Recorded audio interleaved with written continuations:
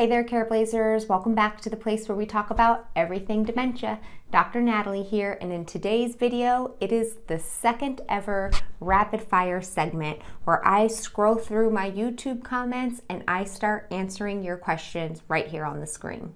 Before we get started, if you're new to Careblazers TV, welcome. We'd love to have you join the family. All you have to do is hit that red subscribe button on your screen. It is completely free. Also, I want to make sure that everyone is aware that the second edition of the Careblazer Survival Guide is now out. You can download your free copy in the description below if you want to start improving your relationship with your loved one with dementia.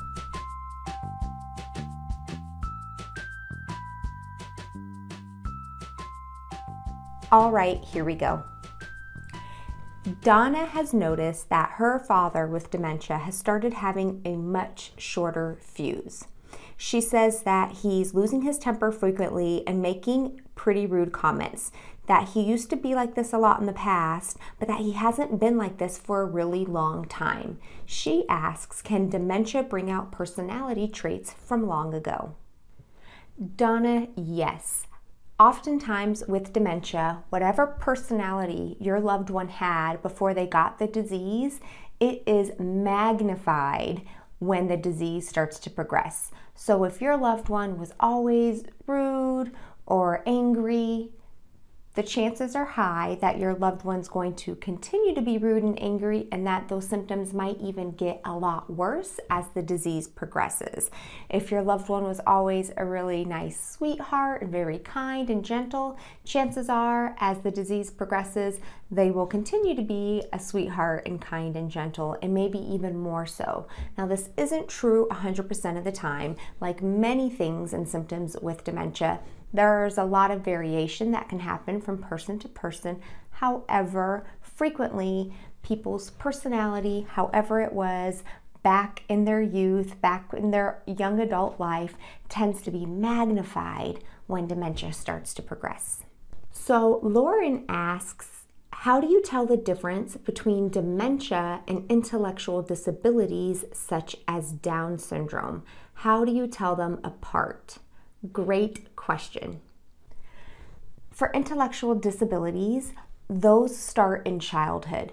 So the person never really had normal thinking abilities. They started out, their brain never really got to the point with their other peers. So they started out from a young age having problems learning new information. With dementia, somebody with dementia can go their whole life functioning really well, doing well in school, keeping up with their peers, doing well at work, and it's only as the years go on and they get older that this problems with thinking and memory and attention start to happen. So it's really about when the problem started. And intellectual disabilities, they've always been there from a young age, and with dementia, the problems with thinking didn't start until late in life. Now, it is possible that somebody with an intellectual disability also develops dementia later in life. In fact, if you have an intellectual disability, such as Down syndrome, like you mentioned, that person's risk of getting dementia is higher. However, the way you tease those two apart is that the cognitive problems, the thinking problems that are happening later in life are going to start getting to be to a greater degree than the problems they had their entire life. And you tease a lot of this apart through cognitive testing, basically paper and pencil testing. Lorraine wrote, and she said that she has started to notice that her loved one seems to be having a hard time hearing her when she speaks. Even though her loved one does have some hearing problems, she feels like there is something more happening, because even when she talks very clearly and slowly, it's as if her loved one can't hear her or understand her at all. Lorraine, this is a really good observation. In dementia, the brain's ability to process words and sentences starts to decline. So even if their hearing was perfect, chances are your loved one with dementia at some point is going to have a really hard time understanding you, and that oftentimes can be misinterpreted as just hearing problems. So sometimes people will just say the same thing over but louder, and their loved one with dementia isn't really getting it still. So that's why it's very important to use short sentences, simple sentences, and to not try to give too many things at once. This is also why it's really important to be mindful of your nonverbal behaviors. Somebody with dementia might be picking up on every other word or every third word that you're saying because their brain is so slowed down to the point that they can't pick up on all those words together. So they're picking up only on bits and pieces of what you're saying, but they're really focusing on how your face looks. So if whatever you're saying, they're trying to piece it together with how you look, and they're going to respond more to your nonverbals than your actual words. So yeah, your loved one does likely have hearing problems. Like you mentioned, many older adults do have hearing problems. However, the processing of information also tends to go downhill. That's why you want to be mindful of your nonverbal behaviors, use short, simple statements as much as possible. Instead of asking open-ended questions, sometimes you might want to give them multiple choice questions between two options to make it easier for them. And you might want to even consider using gestures and pictures to help with communication.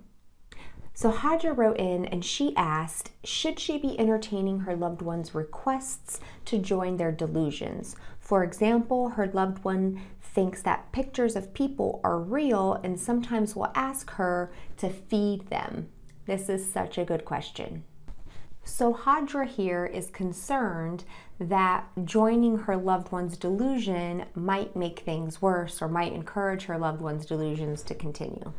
Now, of course, what works for one person with dementia doesn't work for every person with dementia. However, the majority of Careblazers find that joining in on your loved one's delusion is sometimes the best and easiest thing to do to help your loved one move on.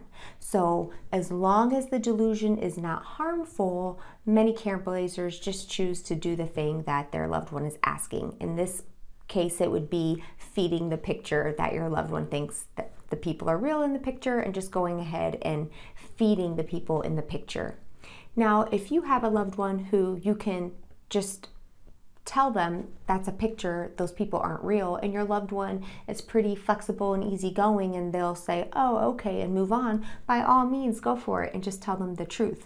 However, if you are like the majority of Careblazers out there, this isn't often the case. The more you tell them that what they believe isn't true and what they are seeing and thinking isn't true, the more argumentative your loved one becomes. So long as the delusion is not physically dangerous or risking their safety or anybody else's safety, many Careblazers say, hey, let's just join in on the delusion and help this move on. Careblazers, I hope that this second edition of Rapid Fire has been helpful to you. Please leave your comments or questions below any of my videos or over on my Dementia Careblazers community closed Facebook group, a supportive and friendly and private place for you to be able to share your questions and concerns with people in similar situations like you. Although I can't respond to every single question I'm receiving, I promise I am going through and I'm reading them all. So you have a chance of me picking your question to read on next month's edition of the Rapid Fire edition.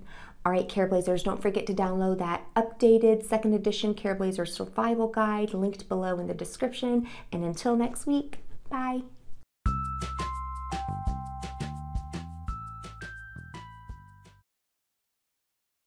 And you think that there are dementia is when